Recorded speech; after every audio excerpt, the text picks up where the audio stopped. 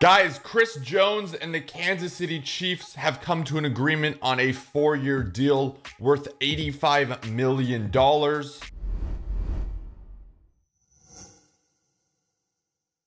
There has been tons of speculation over the past couple weeks regarding Chris Jones, and then of course Patrick Mahomes signed his massive contract. And a lot of people thought that the Chiefs may deal Chris Jones or just not pay him the money he wanted. He previously said before that he was willing to sit out if he was not given the contract extension he wanted. But Jones gets the money he wants, $85 million. That includes $60 million guaranteed.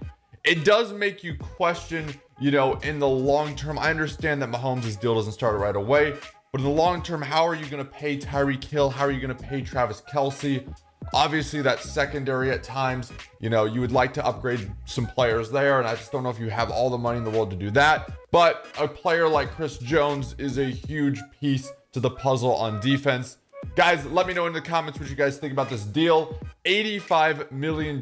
Chris Jones does secure the bag. There was a lot of memes going around after Mahomes got his contract, so I'm sure he's happy about this.